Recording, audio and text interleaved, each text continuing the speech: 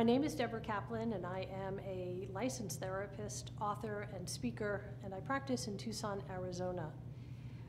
Let's call Joe, a man of about 50, who came to see me not too long ago, and he said, "My wife says I'm a narcissist."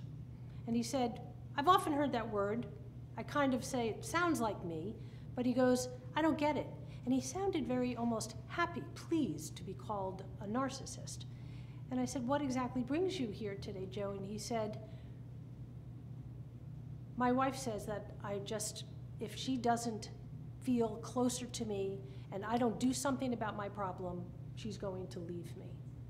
And it was in that moment that he said, "I'm not afraid of getting divorced. I'm afraid of what my wife leaving me will look like."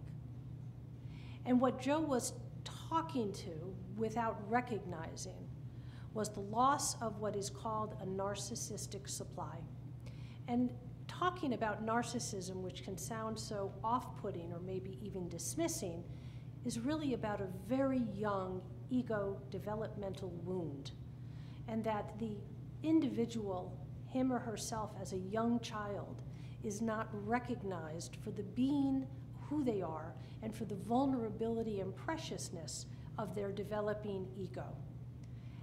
As that child grows up, and in this case, in Joe's case, becomes an adult male and marries, he's not able to connect on an intimate, heartfelt feeling level with his wife, but instead uses that relationship as a prop, as if the things and people and places in his life serve to fulfill the impression management and what he builds as the story that he wants people to see about him.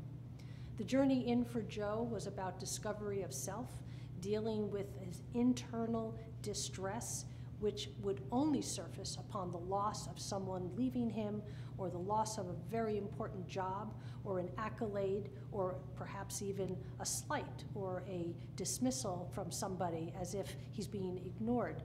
But Joe's work, while it was very slow, it was very profound, because for maybe one of the only times in his life, he was able to touch ever so slowly, ever so delicately, that very wounded, alone little boy in his life from many, many years ago.